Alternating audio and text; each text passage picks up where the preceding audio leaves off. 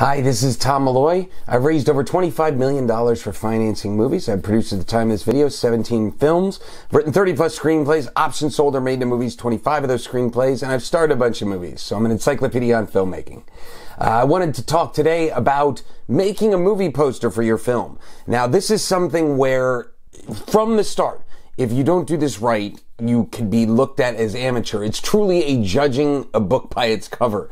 I have been in meetings with filmmakers at sales markets where they'll slide over a one sheet of their film, and I'll look and I'll see the movie poster cover and I'll go, oh no.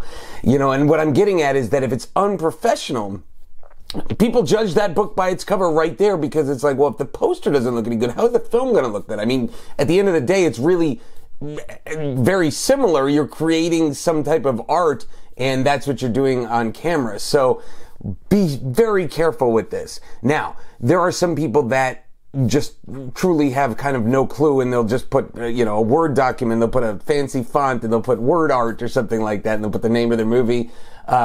And that's really bad. But then there's kind of that middle ground where somebody may have some Photoshop skills or something like that, and they're able to make some layer styles on the font and drop some shadows or something like that. But at the end of the day, you have that poster, that one sheet that you've made, and it still looks unprofessional. That's almost more of a mistake, because you think it looks good. You're showing it to people, and maybe family and friends are like, oh, it looks good.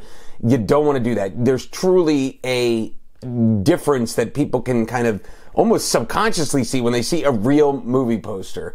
And so really you need a real designer, unless you're some kind of Photoshop artist. And I have had debates with people. I had a director friend that was showing me this movie poster that he put together, and he wanted to do it himself. And I said, well, what are you doing that for? Like, it's not, and he spent hours on it, and it still wasn't the level that somebody professionally would do. So it's like, why wouldn't you just pay somebody else? Because this is something that years ago used to be extremely expensive. It's not expensive anymore.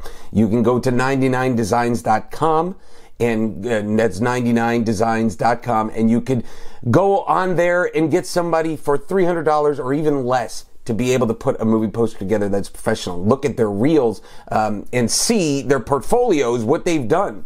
Another site is Fiverr, Fiverr.com. You can go there and check out some people that do movie posters. This used to be a site where they would do gigs for $5 only, and so they were small little gigs and stuff like that. Now there's all different types of prices, but you could probably get a great professional movie poster for $50 to $100. Why not do that? Especially take the time, off your plate and be able to get that time back to you doing something else for the film. Make a professional movie poster. Truly, folks, it counts.